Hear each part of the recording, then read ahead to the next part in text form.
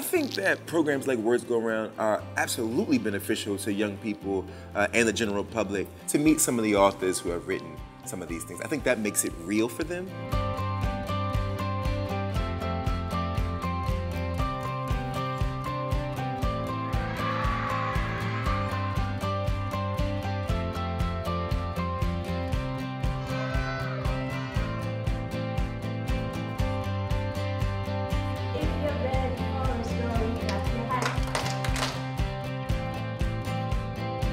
I think they're very enthusiastic and excited, and they responded very well, especially to Kai story program, and we're looking forward to next year's program.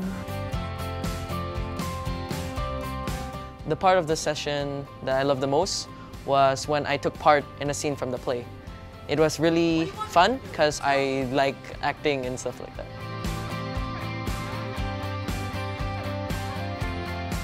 Very authentic sharing. I think that will really help the students to know where they can start from if they aspire to be a writer. I think it will be an inspiration to them.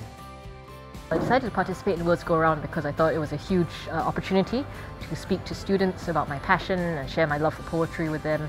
And so I was really happy with how they reacted. They were quite captivated and they learnt about spoken word and how poetry can be quite an exciting thing.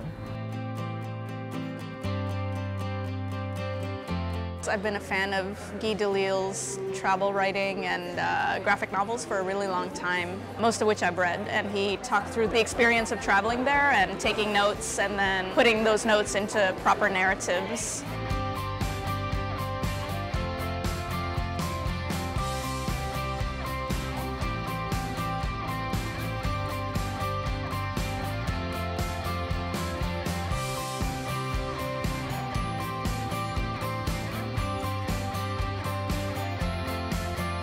It's a very small gathering of teachers who have gathered here who will be appreciating local poems. So I'm hoping that through the resources gained here, I'll be able to share it and bring it back to the classroom. I really do hope that Words Go Around is able to continue to develop the love for literature in Singapore. I think Words Go Around is just another way of taking the step even further by going into the classrooms, into lecture halls, into spreading the word of local literature and local writers to the next generation.